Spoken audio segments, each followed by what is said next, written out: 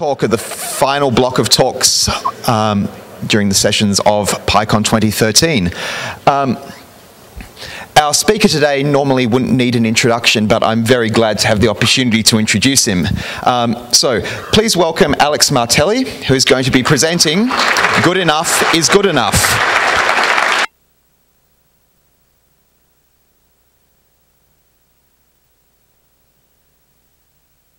Everybody can hear me clear? Oh, good. Let's start by checking some cultural assumptions. Who would agree to this feeling? Everybody should always be striving for perfection at all times, and therefore settling for a software release that's anywhere below perfect is a regrettable compromise. Who agrees with this feeling? Okay. The alternative being keep it simple, just good enough, lunch early, lunch often, iteratively improve, enhance, and refactor. Who agrees with this one? Okay, I'm preaching to the choir, great. So you feel free to upload and woot the evil perfectionists. The whole debate has been going around forever, but I'll take my cue from Richard Gabriel. In 1989, at a Lisp conference, to give kind of like a break in a heavy technical talk, he did a little aside about what he called the New Jersey approach versus the worse is better approach. The New Jersey approach, which he named the worse is better approach, versus the MIT Stanford approach known as the right thing. You can tell he was completely unbiased, of course, when contrasting these two. There followed many years of debate, ensuring that it was Richard Gabriel writing on both sides of the issue, occasionally under the pseudonym Nick Ben Bourbaki. I really recommend it. It's easy to find all the stuff online. I really recommend you go for it and read it, because this person really can see both sides of the issue, at least one at a time, and debate against himself pretty fiercely. But going back to the original concept, he agrees there's four characteristics that both approaches are focusing on, but with different shadings. For worse is better, and his example, of course, was Unix. That's why he called it the New Jersey approach, because Unix was being born at the time, or had just been born in New Jersey. Simplicity, especially simplicity of implementation, even more than interface, is the most important consideration in design. Correctness, it's okay, but it's better to be simpler than correct. The level of consistency expected in your project is don't be overly inconsistent.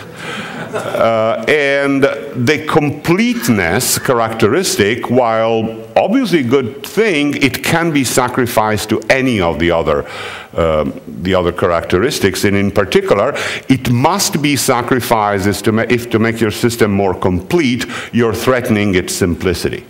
While the MIT approach, or the right thing, has the same for core values, but for simplicity, it focuses on simplicity of interface. For correctness, it has it as an absolute must, the top priority of any software project, with consistency just as important as correctness, and completeness roughly as important as simplicity. I believe knowing Unix in its early stages pretty well, and a little bit of ITSS and other systems being developed at MIT at the time, I think this is a simplified but fair enough picture. So why would you ever be willing to do anything but the right thing? Well, Gabriel explains it pretty clearly. The right thing philosophy is based on letting the experts be experts all the way to the end, before users ever get their dirty, grubby little hands on your precious system, so it can be perfect. Worse is better takes advantage of the natural advantages of incremental development, and incremental development satisfies some human needs. Which one sounds more appealing now? that they're presented this way. The experts in their ivory towers slaving away for years to produce the perfect artifact or satisfying human needs. I believe that well before the question was ever posed, it was answered by G.C. Chesterton. You may know some of his amazing body of work, but his single-line quotes weren't too bad either. Anything worth doing is worth doing badly. Get it out there in the real world.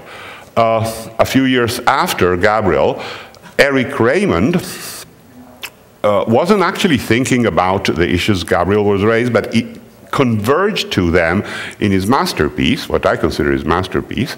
The Cathedral and the Bazaar is focusing on two different mental models of software development.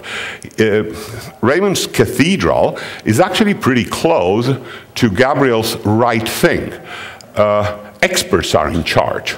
The development environment is pretty much sealed off from the external interference, and the experts can do their expert thing and make a perfect system. A bazaar is chaotic. It's a launch and iterate. It's a New Jersey approach to the max. The crowd is in charge of what happens to this piece of software. Raymond presented the core bazaar idea in a slightly restrictive way. What he said is, given enough eyeballs, all bugs are shallow. I think this applies to choosing and prioritizing features as well, but let's focus on bugs. You may actually not care because your code never has any bugs, right? Well, I was a hardware major in university, but still we were supposed to learn some Fortran, just enough Fortran to make ourselves dangerous. And the condition of contest were essentially you got one chance at the punching machine to punch your cards, and the pack would be put once into the reader for the mainframe, and that was it. It either ran or didn't. So you were highly incentivized to get it bug-free. And of course, everybody told you it was impossible.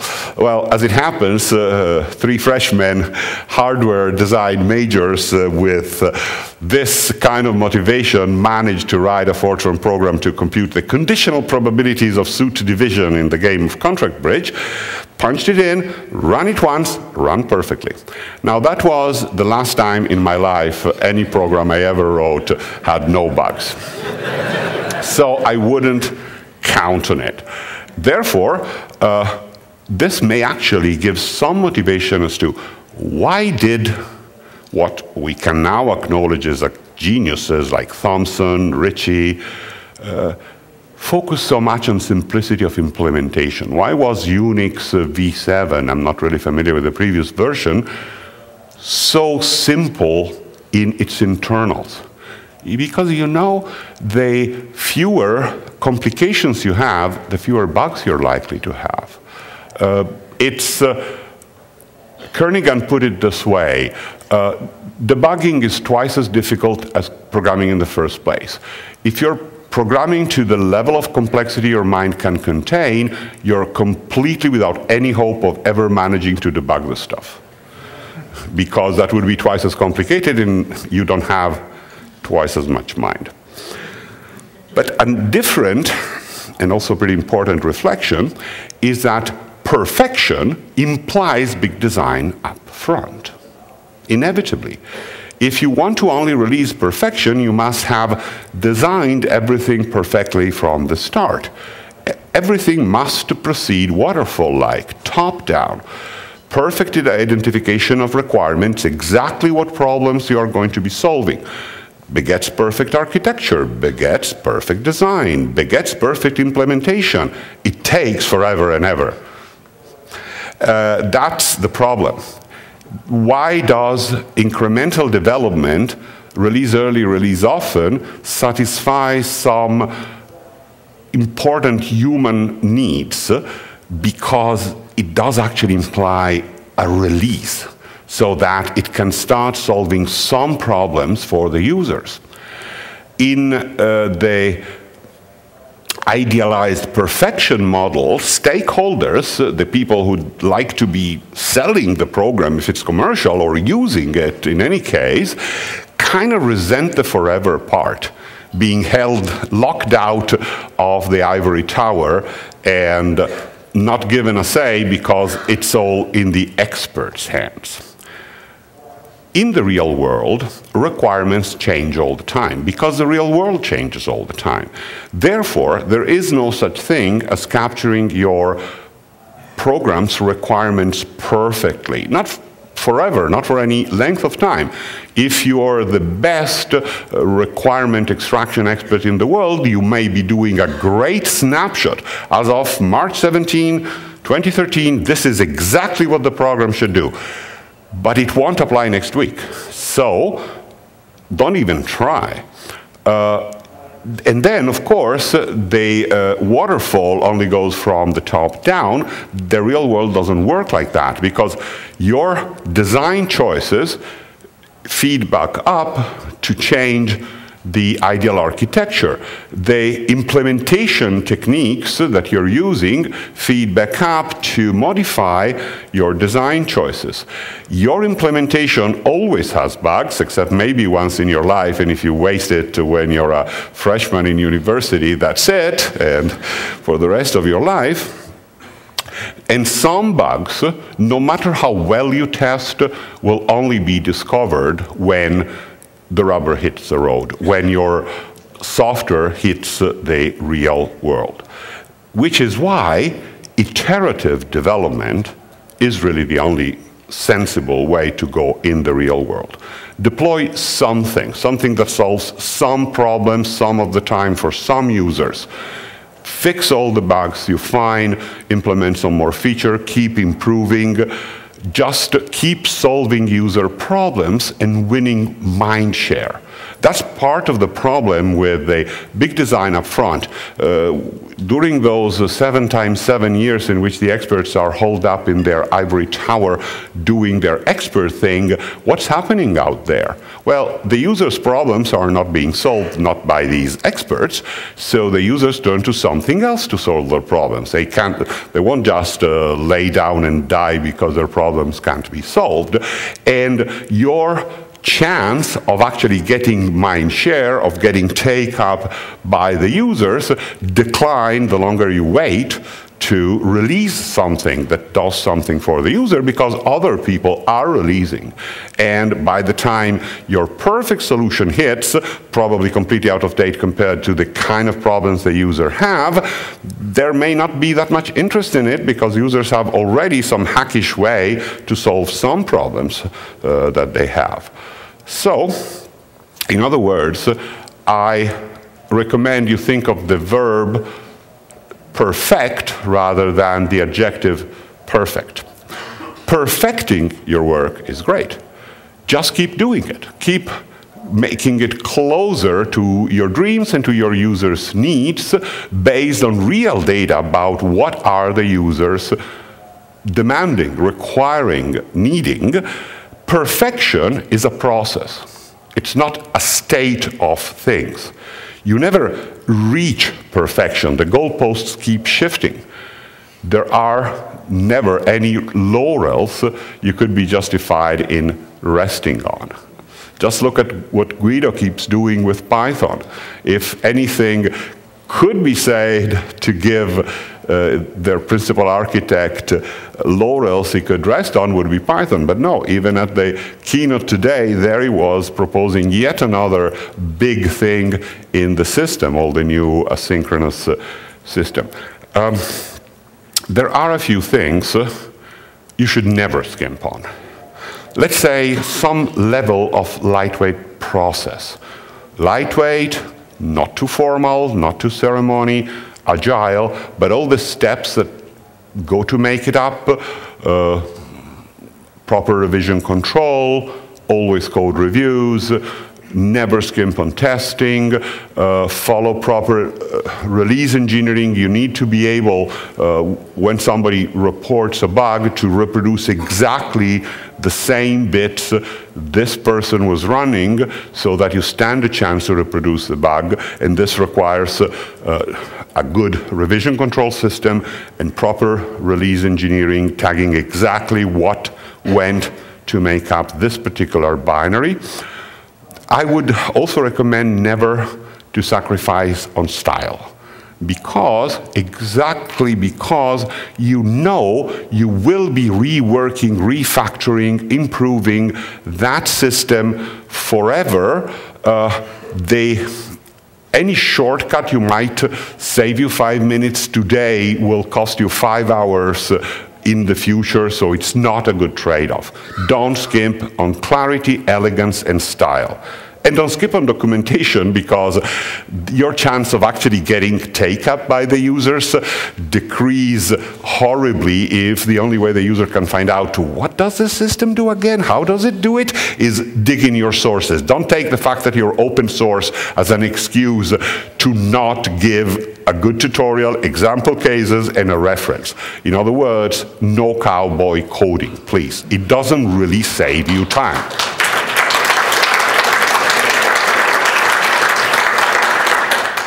And now just a few examples, very shortly, of what I see in the real world as the right thing versus better. TCP/IP versus ISO/OSI. Who's here has ever programmed to the TCP/IP stack? Almost everybody. Who's here has ever programmed to the ISO/OSI stack? See what I mean? The ISO/OSI stack wasn't started too much later than TCP/IP, but just didn't have that big, it had some impact in the real world because like the big telecom companies were behind it and so on, but it was just too much the right thing. People say, oh, it was because it was designed by committee. So was TCP/IP. There's nothing wrong with design by committee as long as you remember the core principle of TCP/IP, rough consensus and running code. Originally written by David Clark, which, as it happens, was exactly part of the MIT crowd that Gabriel was loading for their approach when he and a few others started the Internet Engineering Task Force. He had obviously learned the lesson from worse is better. Another example, have you ever heard of Xanadu?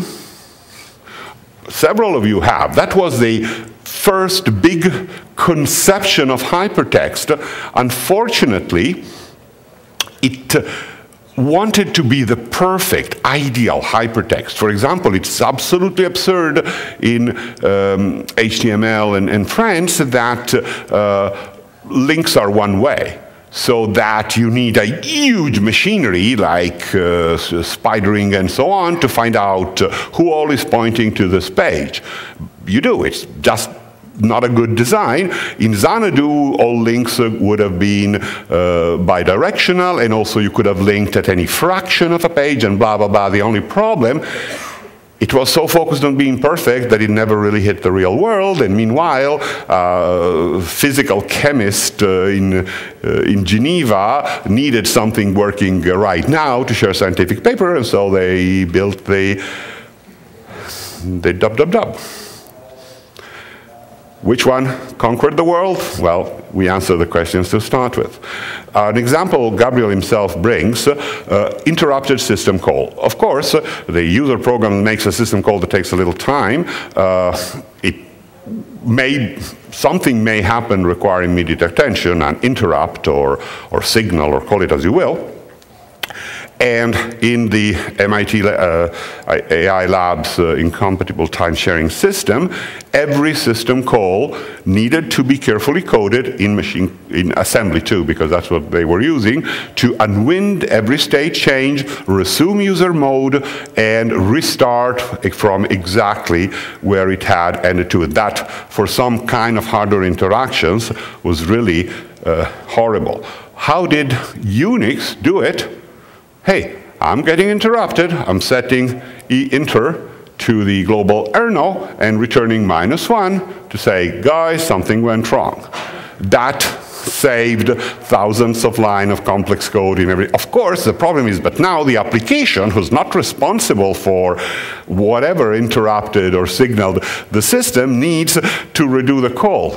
Big deal. From the application's viewpoint, it turns n equal read something into n equals -1, while n less than 0, n equals read. And if something different from inter happens, somewhat peculiar analogy to the right thing versus better is in a book on marketing and merchandising, which I strongly recommend to anybody who say, what do I care about merchandising? It's not my field. No, but if you care about human psychology, it's still a great read. The Paradox of Chance, Why More is Less. The maximizer customer, in this case, he's talking about consumers, lives by the motto 99.99% is not 100%, so it's a fail. The satisficer, 90% is just fine, take it. 80 might be enough, you know, Pareto's law, 20% of effort produces 80% of the results. Pretty good, 80% is not bad at all. That's, guess which kind of consumer is much happier in their lives. I have a mandatory Python example. In this case, the right thing came first, and it's meta classes in all their incredible generality. 90, let's say Pareto, let's make Pareto happy. 80% of what meta classes can do for you, you can do with 20% of the effort with class decorators. Not gonna dwell because you know the thing. Eric Ries, this is a LinkedIn link, but you can buy his book, Lean Startups. It's controversial, but there's a lot of good stuff there. Defines the concept of minimum viable product, very selfishly, from the startup viewpoint. An MVP is a version of a product which allows a team to collect the maximum amount of validated learning with the least effort. So the way he sees the purpose of releasing a product is to learn more about what other product, how should this program be changing, which is a strange viewpoint, but valid, because every time your product hits the real world, you learn more. By the way, I have to point out that Hansen, the 37 Signals guy, disagrees and says, what bother with all these things? Just build something awesome and ship it. That also works. The ship it part is the real heart of the matter. Does this talk try to get you to lower your expectations, be less ambitious? Absolutely not. This is not the point at all. Big, hairy, ambitious goals. If you don't have those, why bother doing all this stuff? Change the world. As a pretty good writer put it, rightly traced and well ordered. What of that? Speak as they please. What does the mountain care? The point is that the best way to those dreams, the best way to revolutionize the world and make it all better remains release early, release often. Learn from real users' interaction. They are your best teachers. But stay hungry, stay ambitious. But a man's reach should exceed his grasp, or what's a heaven for? By the way, anybody recognize the source of these quotes? Browning, one of my favorite poets. Andrea del Sarto is the poem in question, and the quote from Andrea del Sarto that you probably would never recognize is, "Less is more." This is a painter trying to explain why he didn't have details in a background scene. The only way he finally can express it is less is more. I'm not here to trace and order lines. I'm here to change the world. I'm here to move your hearts. And for that purpose, details in the background are a distraction, are a negative. Less is more. And so, let your reach exceed your grasp, and let's move on to Q&A. Please present.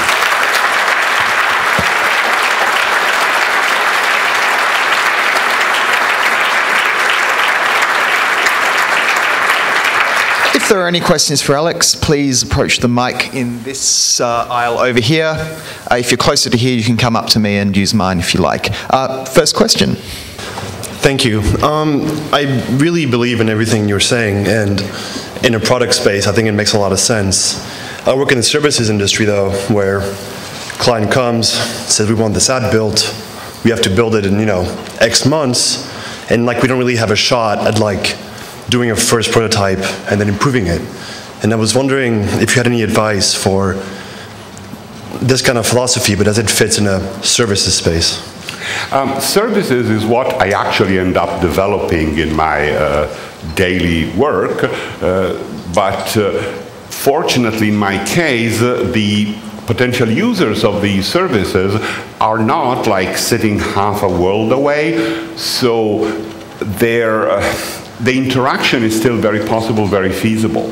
That, I think, is an even more important distinction than service versus product, is how closely can you work with your users. If you can't, then the only almost as good approach I can suggest is having a product manager or a team, depending how huge the project is, of product managers that can mind meld with the users and play the user's role and give you continuous feedback from the very earliest prototypes. Whether it's a service or a product, it still pretty much works the same way. Hello. The big fear with releasing early and often is that although you have some users who are really passionate and are willing to put up with shortcomings, a vast majority expect perfection. And when they run into trouble, they run away and never come back. How do you mitigate that? Now, not my experience. If they run into trouble because there's no documentation, yes. But if the documentation is there, and it doesn't seem to be working, in my experience, they're usually not reluctant to call me if they have my phone number, or more likely email or IRC me, and say, dude, am I doing something wrong, or do you have a bug here? That's probably because the stuff I do tries to always to be not just another way to solve a problem they could perfectly well solve otherwise, because if that's the point, why am I doing the thing at all? It's trying to solve problems that previously they couldn't solve. That's my goal, at least. So they're not that likely to walk away without a fight and go back to having problems that they cannot solve. If they can solve some problems with my software, but it breaks in other spots, they're more likely to complain loudly than to whimper away. I don't know what users, maybe your users are more shy than mine and prefer to go in a corner and cry because their products are insoluble. Thinking more about actual products as opposed to open source software. Well, the fact that the stuff may not be open source is like, are the user paying? Well, then it gets less and less likely than they just walk away without getting value for money, isn't it? Okay. Okay, we have one more question. I guess sort of a follow-up, similar question to that. I see one major product which sort of fits both sides of this argument, is Windows, right? Mm-hmm. It's sort of the ultimate user tested. They certainly didn't wait for perfection before releasing. Right. No, exactly. Right. So how do you avoid that problem? I mean, it's the ultimate user tested thing, right? That's actually a platform, so it's a really, really hard point, because it's not so much for the end user. They can change the user interface. They have repeatedly over the generation. The users will always grumble, because users always grumble when you move their cheese, but will adapt because human beings are pretty good. As a programming platform, you have a very different problem. The APIs you're offering had better not shift. I addressed that in a completely different talk.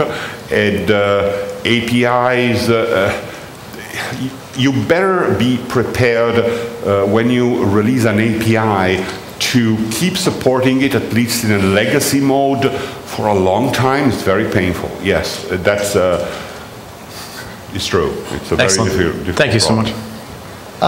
Yes, so everybody please join me in thanking Alex Martelli for what's been a very enlightening talk.